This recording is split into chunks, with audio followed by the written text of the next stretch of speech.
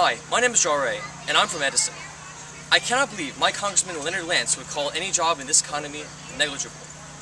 In these tough times, every job is vital to helping our economy and our communities recover. Teachers are not negligible.